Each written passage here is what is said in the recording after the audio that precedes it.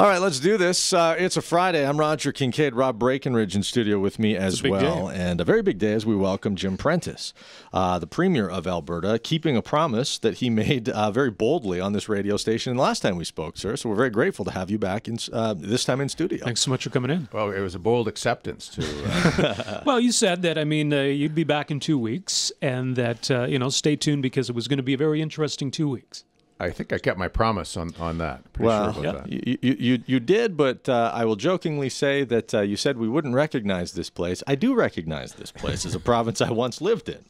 Now, let me ask you this. It's been a week that we've been describing as you picking off the low-hanging fruit. Things like getting rid of the government fleet, this ending entitlements and whatnot, the license plates and stuff. These were predictable, also easy decisions and things that really needed to be done after the new premier was chosen.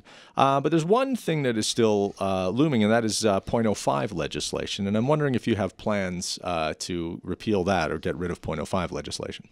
Well, let me just deal with the past 2 weeks. Firstly, if I might, Roger, some people have described it as low-hanging fruit. That's fine. I mean, really what I've been doing and our government's been doing is responding to what I heard over the summer from Albertans saying, okay, we want a new government, we want leadership, and we want these things dealt with. And so, the announcements that I've been making, including the one that will be made later this morning, addresses exactly what Albertans have been demanding from their government. So, I mean, people have referred to it as low-hanging fruit. That's fine, but really, this is the government acting on what Albertans want. In terms of .05, I would want to hear from the chief of police of Edmonton and Calgary and other policing authorities about what they think about that and what the implications of changing this would be in terms of public safety and, the lives of people on highways.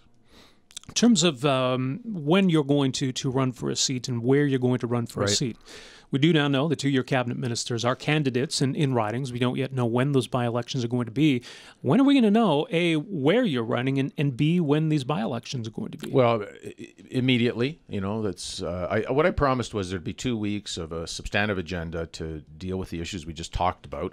And then once that was done, we'd get straight into ensuring that I'm elected to the Legislative Assembly, Gordon Dirks is elected, and Stephen Mandel are elected. And so, the by-elections are imminent. I'll just leave it at that for the moment. You can't tell us today? Can't tell you today. Or you can't tell us where either? I can't tell you where today, but they're imminent, and there'll be clarity on this immediately. Can you tell us how many there will be? Because there will be obviously the two for the cabinet ministers, one for you, but there are other potential vacancies. There's other potential vacancies, and we'll call them as required, but for sure there's going to be at least 3.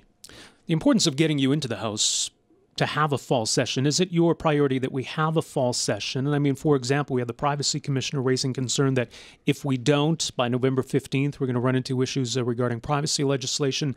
So what kind of a timetable are we facing then? Well, I'm a big believer in the importance of our democracy, Parliament, and our Legislative Assembly.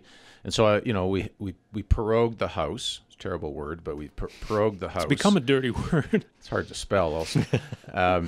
We prorogued the House so that we can come in with a new throne speech, set the new agenda for the government. And we've set the date November 17 as the date the House will start. And what I've said is the Legislative Assembly needs to sit exactly the number of days it was originally scheduled to sit. It's going to crowd Christmas at at the other end, but that's fine. Albertans are entitled to know that their democracy is alive and vibrant, and there's going to be the same number of sitting days, and I'll ensure that happens. The issue of a sales tax came up this week. One of your ministers was commenting or musing about the possibility, and you were very quick. What was that about?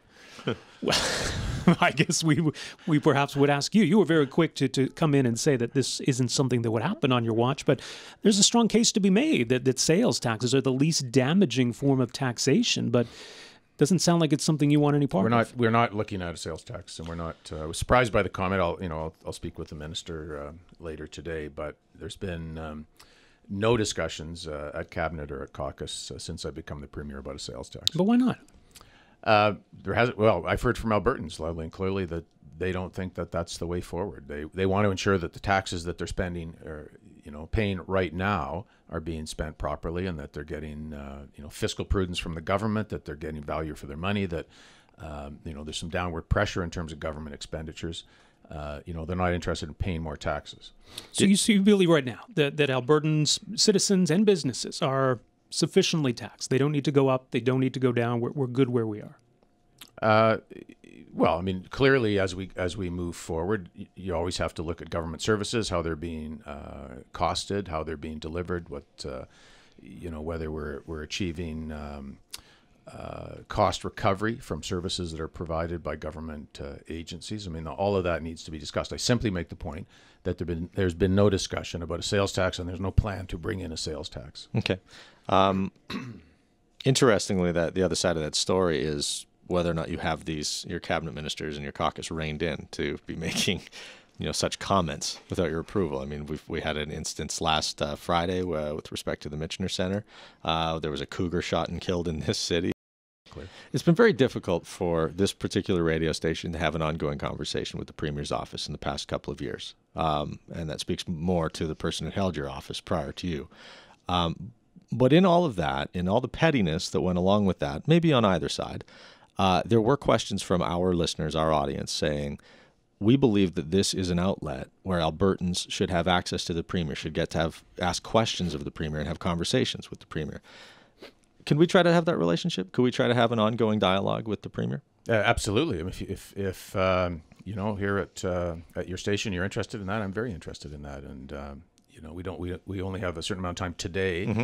But happy to come back, happy to engage in a discussion with your listeners. It's an important part of being accessible. I don't know what happened in the past in terms of the challenges you had with the office.